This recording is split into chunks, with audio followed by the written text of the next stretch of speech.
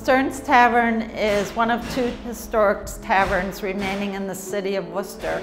It was built in 1812 and served as a tavern until the early 1920s.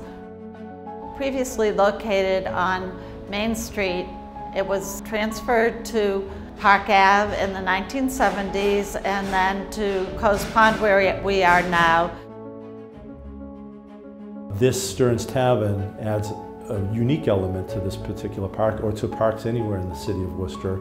It's not only a historic structure that's been saved from the wrecking ball, but it's a structure that's going to serve as a training venue for the young people who are part of Seven Hills Foundation's occupational training programs, where kids with developmental disabilities get to learn job skills, and they're going to run a small cafe here. So it's going to serve an important role for that community, but also for the wider community, because when people come here to the park, they'll be able to buy a sandwich or an ice cream and create a sense of community and more experiences that you can have at this great park. We started this in 2016, and we needed to find a way to get this done with pretty limited budget. We approached a number of different people, of which the Carpenters Union was one. As a result, we probably had the Carpenters here about 11 weeks and probably over 100 different trainees. They took everything on the interior and began to rehab it because we had moved the building, so it was a complete disarray, and they helped us put it back together. Community projects are a win-win for the apprentices and for the community that's involved as well. How old that building was, and trying to add in, you're trying to straighten out old walls to incorporate new ones, trying to keep that history alive as well. It certainly saves us money because the folks are donating their time, and that's a huge help because this really is a labor of love.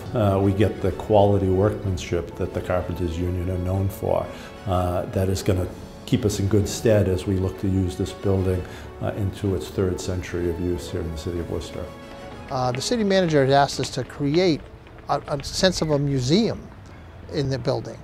So there's a couple of rooms here that are going to be recreated in period furniture, and the community will be able to come in, have meetings in here. They can get some food out of the cafe, or they can have it catered by the people from Seven Hills. It is well beyond, I think, what anybody thought would happen. I think this project is emblematic of the best a community can achieve. And we have so many groups that have come together and are excited. And a lot of times projects don't have that enthusiasm. I've been at Preservation Worcester for 14 years, and I can say in my experience, I've never seen such collaboration and community support. A profound thank you on behalf of the city of Worcester.